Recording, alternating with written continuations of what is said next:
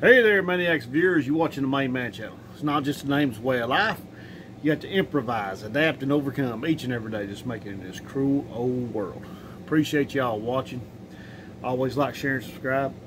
Check me out on Parler, Facebook, Instagram, Twitter, Ugetube, Gunstreamer, GunTube, Gab, Getter. I appreciate all the support there. And if you feel called to, check me out on Patreon. I could always use the help there. I want to thank each and every one of y'all. I love y'all. My maniacs, my viewers, y'all the best people in the world. I thank you. Now, you're going to hear a little bit of background noise because the girlfriend's putting a shoe rack together on the other side of the house.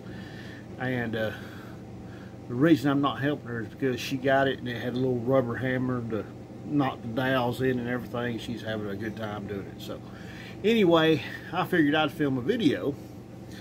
Now this is not the kind of video I would normally film, but you know, we are a variety channel and expect the unexpected from the Main Man channel. But anyway, this is some breaking news, folks. Federal immigration, yes, I'm reading the article, agents, okay, federal immigration agents to end practice of worksite raids. Okay, so before we get into the article and before we talk to my opinions about it, let's go from there. Let's go from some of my real world experience about what's going on and stuff. Alright, so even back in the early 2000s when I actually started getting into manufacturing and production work, I worked in a lot of different companies, and a couple of these companies were, well, several of them actually are like household names of different items and everything. And this has happened a lot in a lot of factories around here and everything. What happens is the Federal Immigration Service comes in, and every now and then they do an audit. They look at the employees' records. They check the I-9s and, well, they check different things. But what they notice is sometimes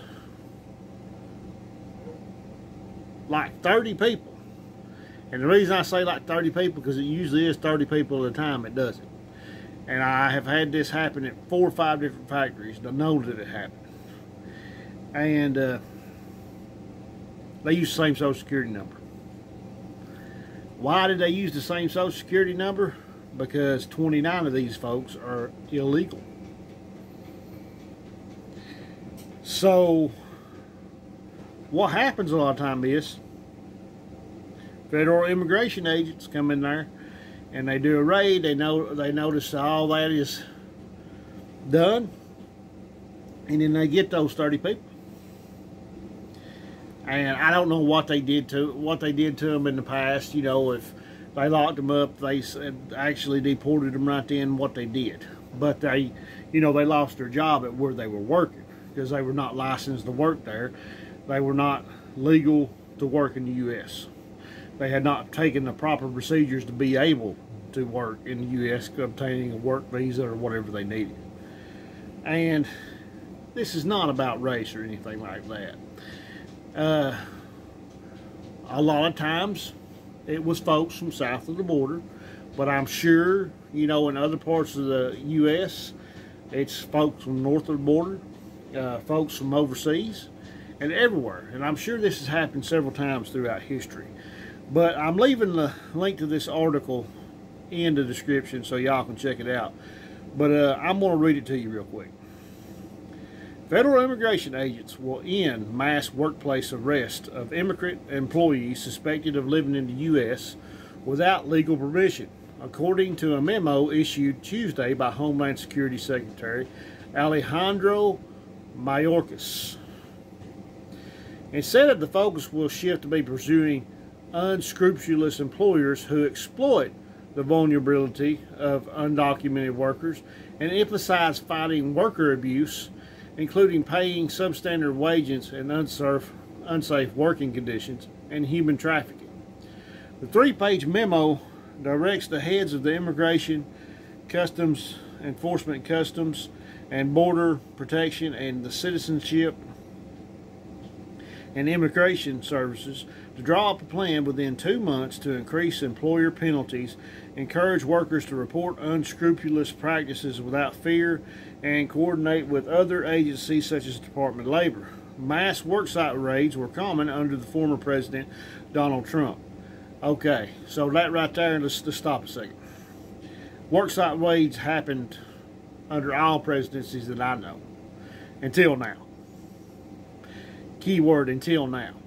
Now, they may have picked up when Donald Trump was in office because he was tough on illegal immigration, but they happened under every presidency I've been alive under, and I've known about several of them, personally, in my area. All right. And other Republican presidents defended raids as strong deterrents against illegal immigration, while workers' groups called them unfair and discriminatory. For instance, most of the 680 workers arrested at chicken plants run by companies including Illinois-based Cock Foods were Latino. Tuesday's move away from the raids more closely resembles the approach by former President Barack Obama, who largely avoided such operations, limiting workplace immigration efforts to low-profile audits. Okay, so they're saying that they're going to increase the penalties for large companies for having illegal workers there. That's not what they're going to do. Basically, folks, they're not going to have the agents going out and raiding and everything. And if you don't have the agents going out and raiding everything, they're not going to actually follow up on any reports or anything like that.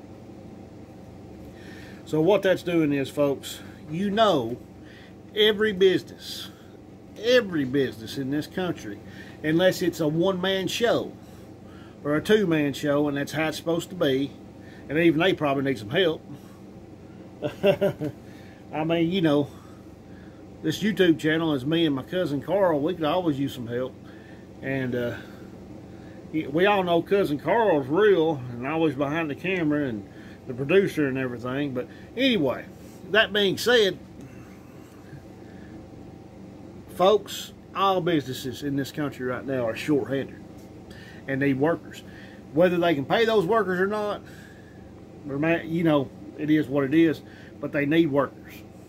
And you know, how many restaurants are closed and only drive-through only because they can't staff the restaurant? They can only keep maybe 2 people there a shift or whatever.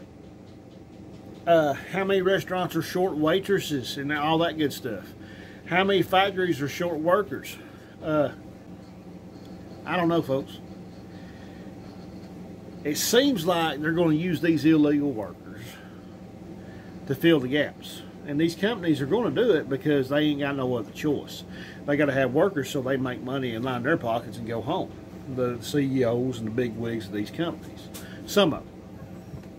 Now, there's going to be a lot of reputable companies out there that's not going to do this.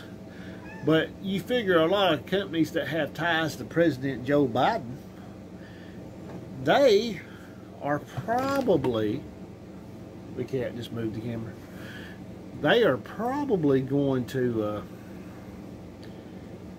use all these folks south of the border and from the islands south of us